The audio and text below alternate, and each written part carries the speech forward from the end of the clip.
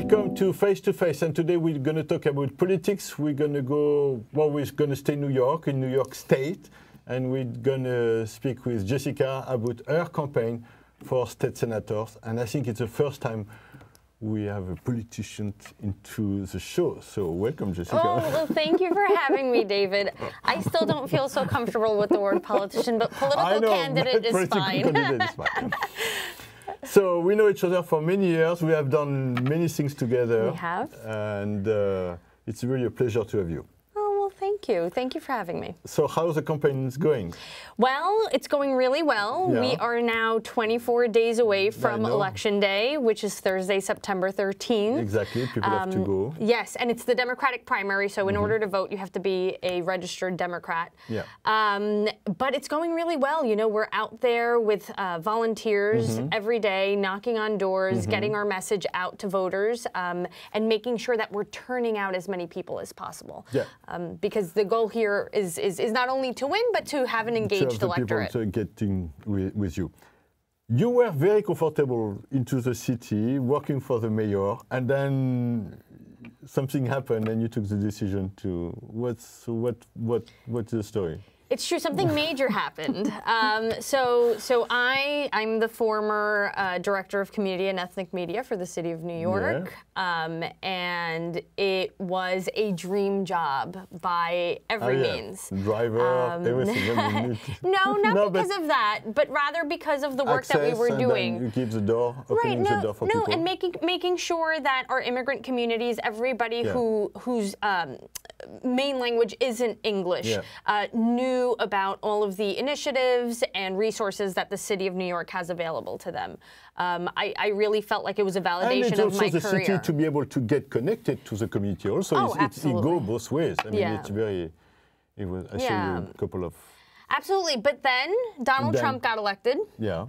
And a couple of days after the inauguration, Donald Trump announces his first Muslim ban. And on that very same day, our state senator, the current state senator, Jose Peralta, decided to announce that he was going to deflect from the Democratic caucus in the state Senate and join the Independent Democratic Conference, which was empowering a Republican majority. But he played with that game before. It was not a new game.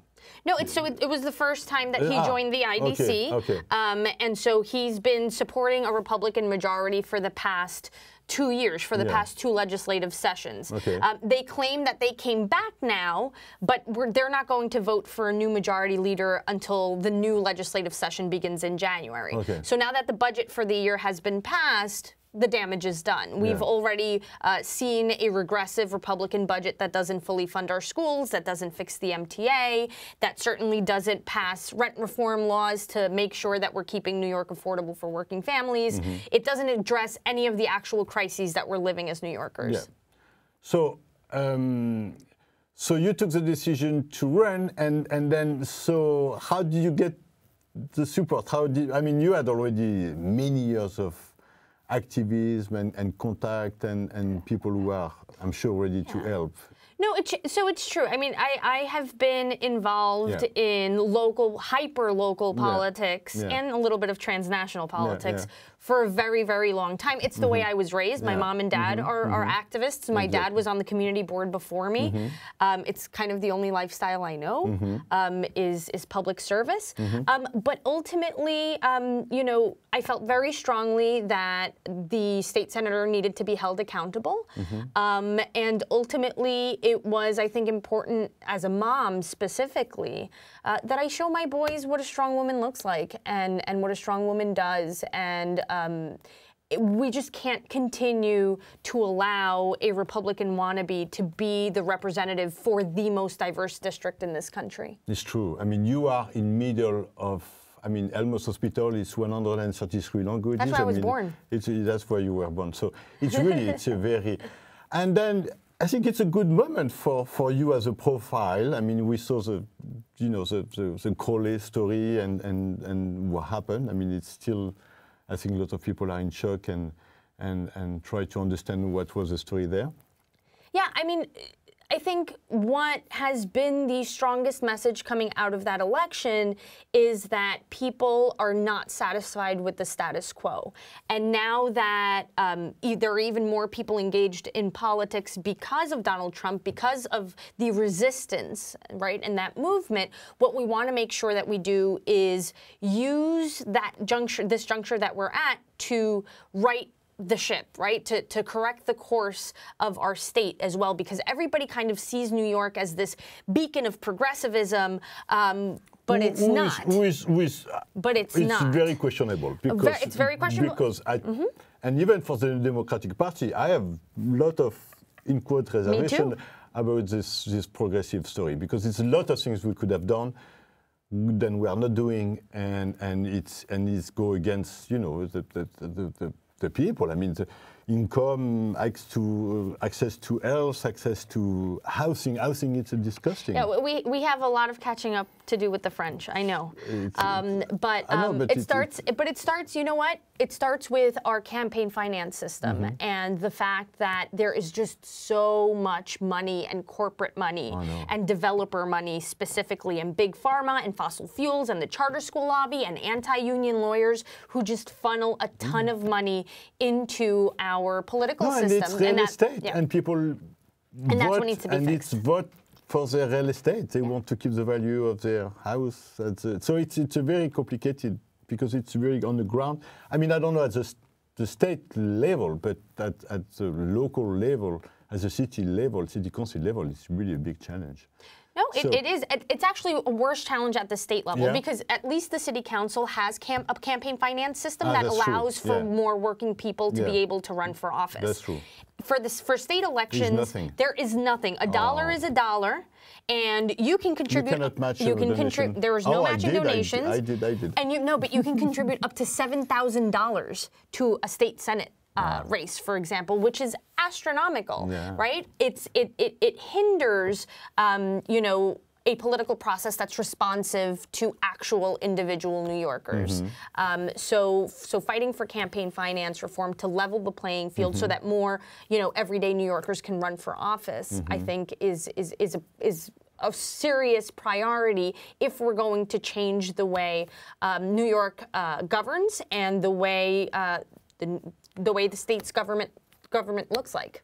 So it's a funny story a little bit, where people don't understanding what New York State does for them. Oh, this is a great question.